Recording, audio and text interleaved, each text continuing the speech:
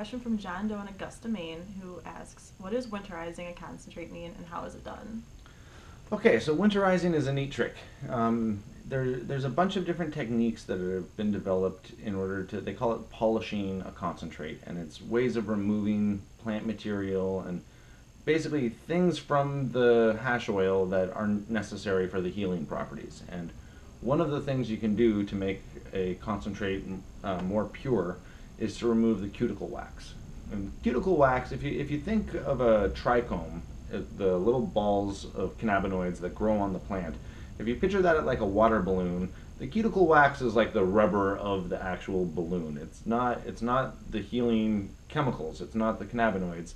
It's just this waxy substance that's found in a lot of different plants, and it's temperature sensitive. So if you have a concentrate and you put it in a solvent like organic ethanol, then all the oils are dissolved into that solvent, and so are the cuticle waxes. Now, if you stick that in the freezer overnight or even for a few hours, the cuticle wax bunches together and globs up. And then if you just pour it through a coffee filter, the cannabinoids seep right through because they're still suspended in the solvent, but the cuticle wax sticks together and gets caught by the filter, and that process is called winterizing.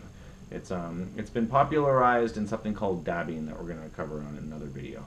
So does removing that cuticle wax take out any of the healing properties or anything? As far as we know, no.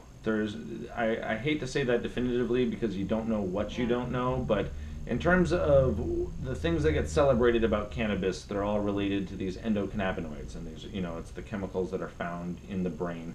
And cuticle wax is nothing special. It's found in all kinds of plants, and there's no real reason to suspect that there's healing properties associated with cuticle wax. Alright, cool. Awesome. Thank you.